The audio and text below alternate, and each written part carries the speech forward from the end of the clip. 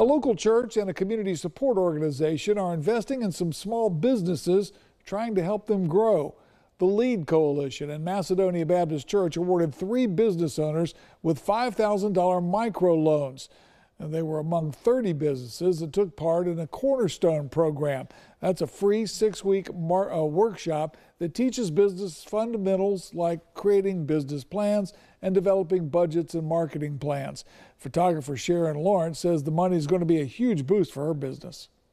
This is going to help me to go further, to get more classes, more photography classes, because I tell everybody I don't know everything.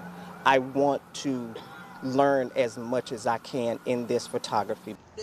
Event planner Linda Cherry and childhood consultant Patricia Pryor also received microloans. You can learn about all these businesses by going to our website, mypanhandle.com.